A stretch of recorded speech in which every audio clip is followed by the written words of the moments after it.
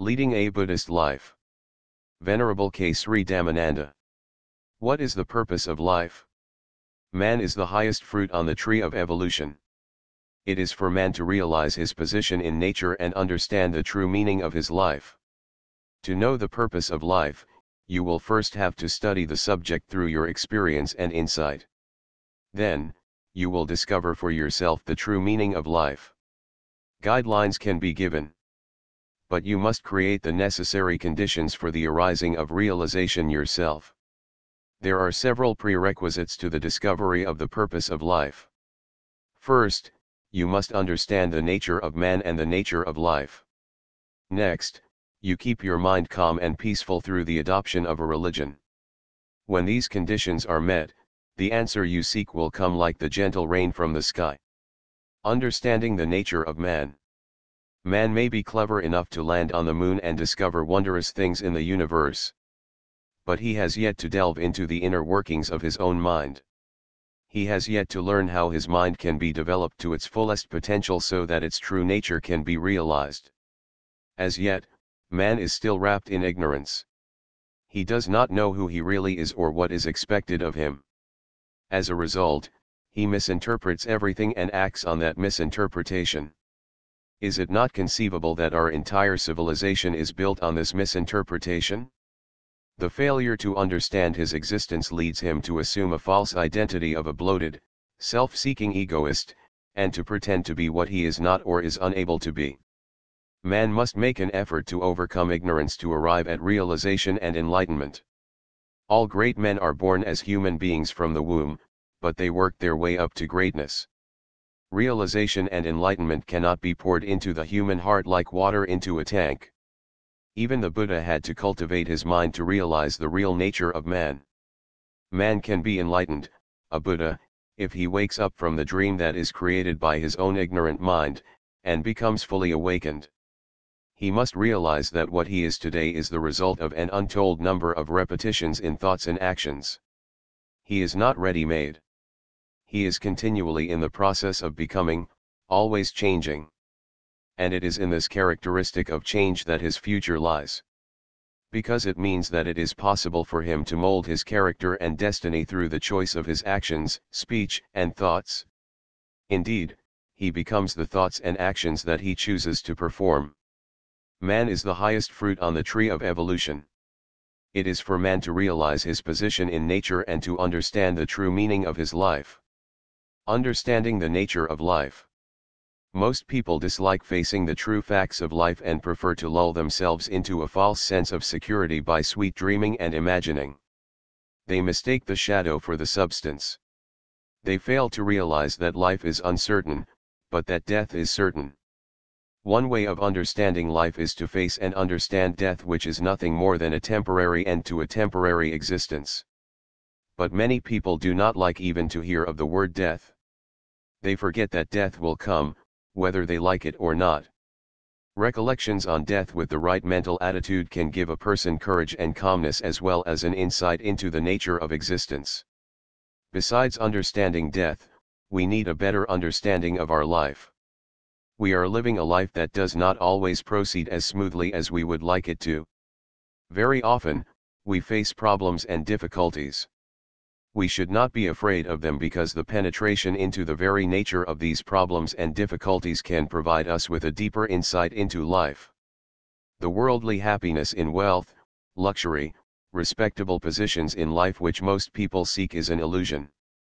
The fact that the sale of sleeping pills and tranquilizers, admissions to mental hospitals and suicide rates have increased in relation to modern material progress is enough testimony that we have to go beyond worldly, material pleasure to seek for real happiness.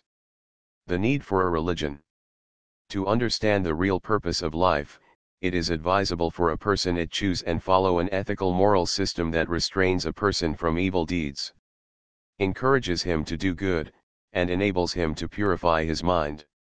For simplicity, we shall call this system religion. Religion is the expression of the striving man, it is his greatest power, leading him onwards to self-realization. It has the power to transform one with negative characteristics into someone with positive qualities.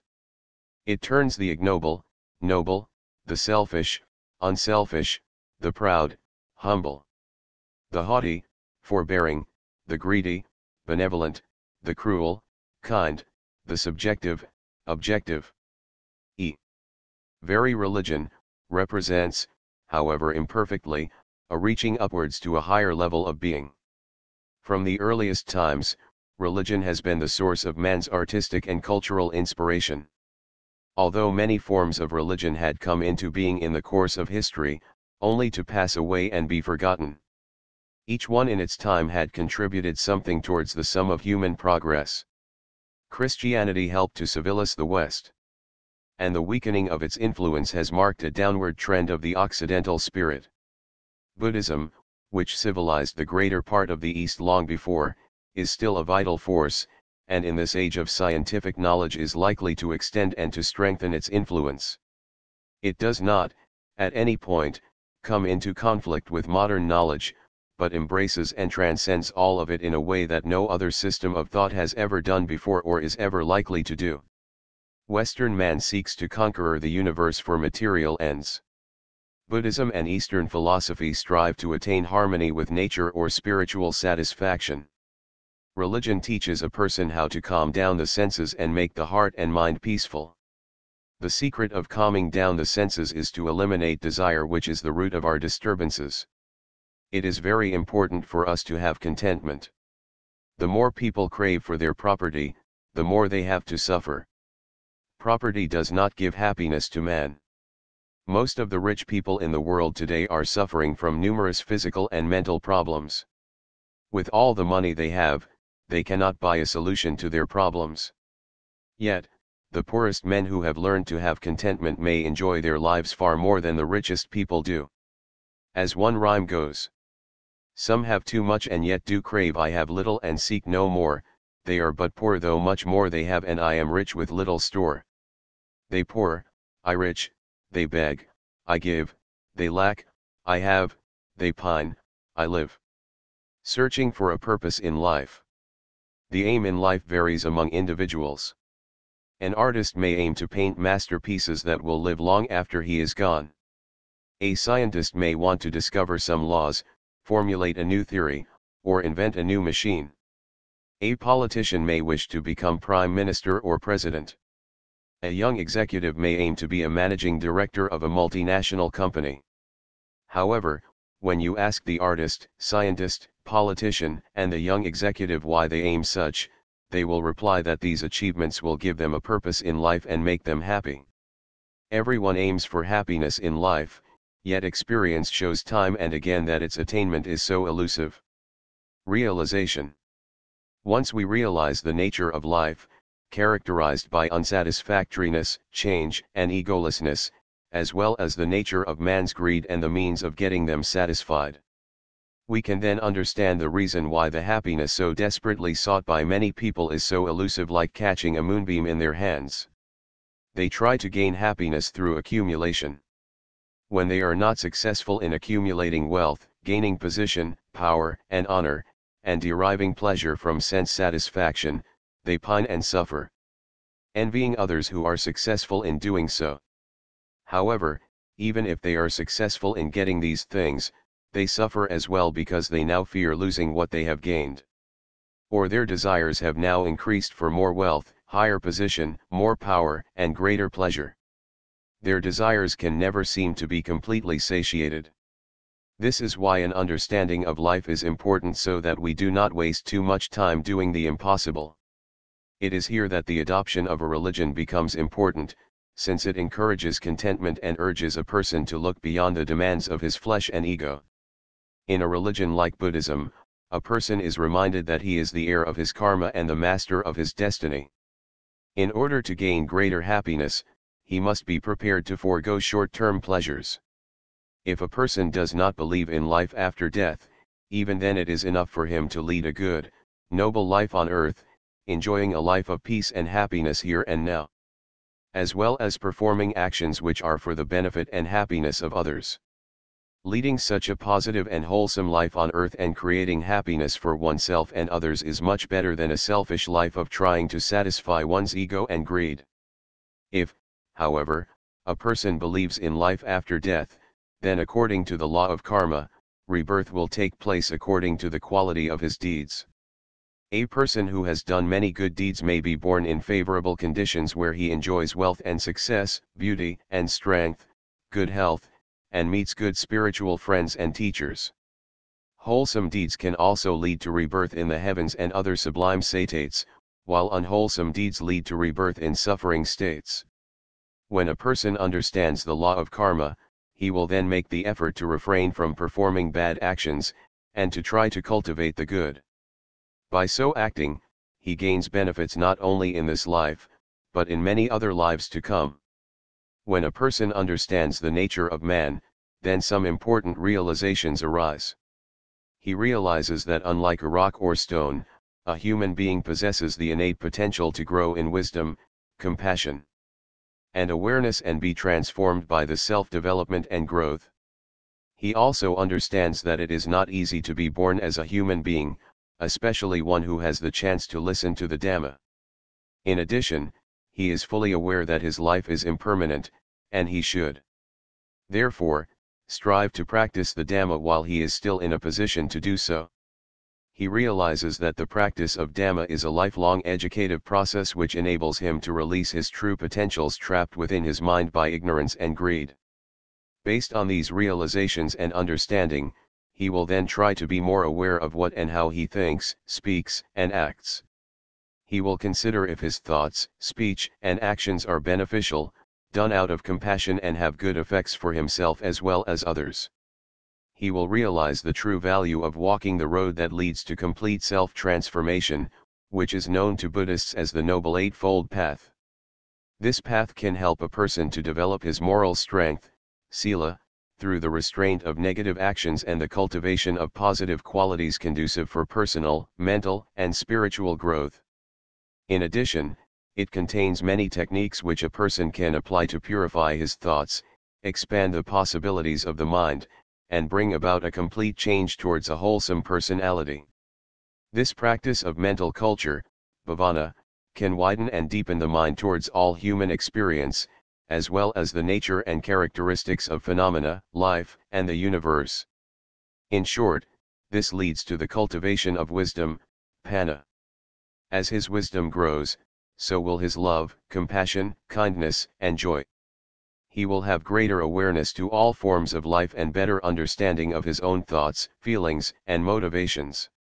In the process of self-transformation, a person will no longer aspire for a divine birth as his ultimate goal in life. He will then set his goal much higher, and model himself after the Buddha who has reached the summit of human perfection and attained the ineffable state we call enlightenment or nibbana. It is here that a man develops a deep confidence in the Triple Gem and adopts the Buddha as his spiritual ideal. He will strive to eradicate greed, develop wisdom and compassion, and to be completely liberated from the bounds of samsara. Buddhism for man in society. This religion can be practiced either in society or in seclusion. There are some who believe that Buddhism is so lofty and sublime a system that it cannot be practiced by ordinary men and women in the workaday world. These same people think that one has to retire to a monastery or to some quiet place if one desires to be a true Buddhist. This is a sad misconception that comes from a lack of understanding of the Buddha. Some people jump to such conclusions after casually reading or hearing something about Buddhism. Some people form their impression of Buddhism after reading articles or books that give only a partial or lopsided view of Buddhism. The authors of such articles and books have only a limited understanding of the Buddha's teaching. His teaching is not meant only for monks in monasteries. The teaching is also for ordinary men and women living at home with their families. The Noble Eightfold Path is the Buddhist way of life that is intended for all people. This way of life is offered to all mankind without any distinction. The vast majority of people in the world cannot become monks or retire into caves or forests. However noble and pure Buddhism may be, it would be useless to the masses if they could not follow it in their daily life in the modern world. But if you understand the spirit of Buddhism correctly, you can surely follow and practice it while living the life of an ordinary man. There may be some who find it easier and more convenient to accept Buddhism by living in a remote place, in other words, by cutting themselves off from the society of others. Yet, other people may find that this kind of retirement dulls and depresses their whole being both physically and mentally, and that it may therefore not be conducive to the development of their spiritual and intellectual life. True renunciation does not mean running away physically from the world. Sariputta, the chief disciple of the Buddha, said that one man might live in a forest devoting himself to ascetic practices, might be full of impure thoughts and defilements. Another might live in a village or a town, practicing no ascetic discipline, but his mind might be pure, and free from defilements. Of these two, said Sariputta, the one who lives a pure life in the village or town is definitely far superior to, and greater than, the one who lives in the forest. Majjhima Nikaya, the common belief that to follow the Buddha's teaching one has to retire from a normal family life is a misconception. It is really an unconscious defense against practicing it. There are numerous references in Buddhist literature to men and women living ordinary, normal family lives who successfully practiced what the Buddha taught and realized nibbana. Vakagata the Wanderer once asked the Buddha straightforwardly whether there were laymen and women leading the family life who followed his teaching successfully and attained the high spiritual states. The Buddha categorically stated that there were many laymen and women leading the family life who had followed his teaching successfully and attained the high spiritual states. It may be agreeable for certain people to live a retired life in a quiet place away from noise and disturbances. But it is certainly more praiseworthy and courageous to practice Buddhism living among fellow beings, helping them and offering service to them. It may perhaps be useful in some cases for a man to live in retirement for a time in order to improve his mind and character, as a preliminary to moral, spiritual and intellectual training, to be strong enough to come out later and help others.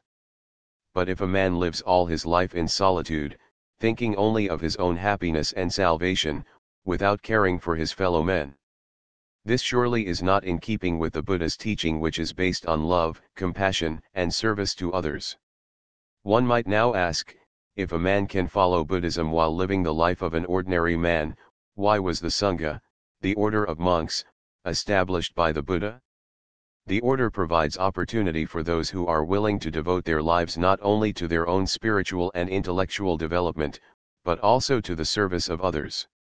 An ordinary layman with a family cannot be expected to devote his whole life to the service of others. Whereas a monk, who has no family responsibilities or any other worldly ties, is in a position to devote his life for the good of the many. Dr. Walpola Rahula. And what is this good that many can benefit from? The monk cannot give material comfort to a layman, but he can provide spiritual guidance to those who are troubled by worldly, family emotional problems and so on. The monk devotes his life to the pursuit of knowledge of the Dhamma as taught by the Buddha. He explains the teaching in simplified form to the untutored layman. And if the layman is well educated, he is there to discuss the deeper aspects of the teaching so that both can gain intellectually from the discussion.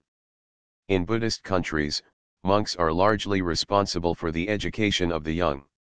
As a result of their contribution, Buddhist countries have populations which are literate and well versed in spiritual values. Monks also comfort those who are bereaved and emotionally upset by explaining how all mankind is subject to similar disturbances.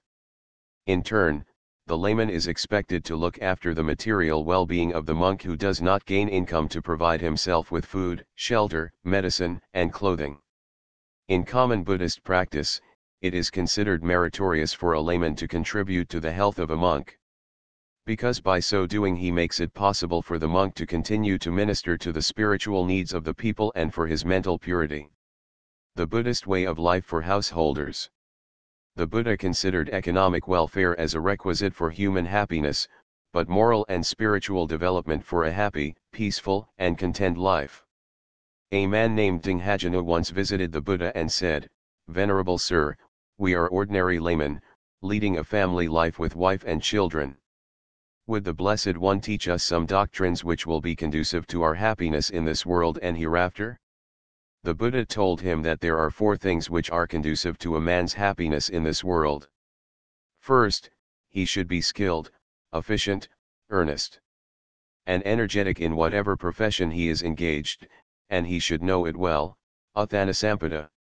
Second, he should protect his income, which he has thus earned righteously, with the sweat of his brow, Arakhasampada. Third, he should have good friends, Kalyanamitta, who are faithful, learned, virtuous, liberal and intelligent, who will help him along the right path away from evil. Fourth, he should spend reasonably, in proportion to his income, neither too much nor too little, i.e., he should not hoard wealth avariciously nor should he be extravagant. In other words, he should live within his means, samajivakata. Then the Buddha expounds the four virtues conducive to a Haman's happiness hereafter. 1. Saddha, he should have faith and confidence in moral, spiritual, and intellectual values. 2.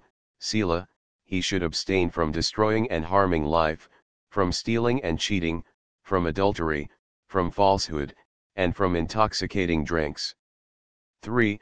Kagga, he should practice charity, generosity, without attachment and craving for his wealth. 4.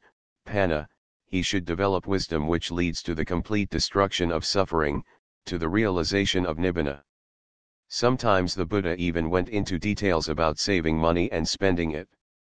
As, for instances, when he told the young man Sagala that he should spend 1/4 of his income on his daily expenses, invest half in his business and put aside 1/4 for any emergency.